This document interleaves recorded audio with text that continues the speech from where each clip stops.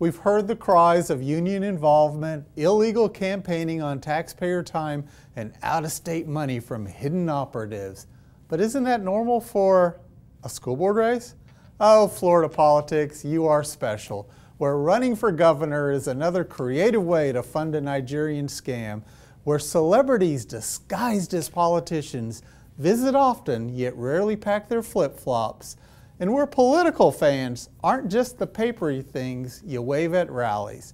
Now, the gubernatorial debate, aka Fangate, generated a lot of hyperventilation from national media pundits, but our Fangate was merely a summer breeze. Besides, it's time we take a recess from political pundits and electrical gadgets. Everyone loves ridiculing politicians, even though we forget who elected them. The majority of political candidates seek office because they want to make a difference in their community. Most of them are good folks. So here's a crazy idea.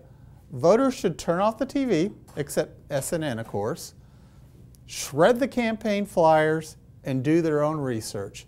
Let civility reign. Let the best candidate prevail. Yeah, sure, that'll happen. I'm Bill Church. This is my Sarasota. It's kind of hot in here, isn't it?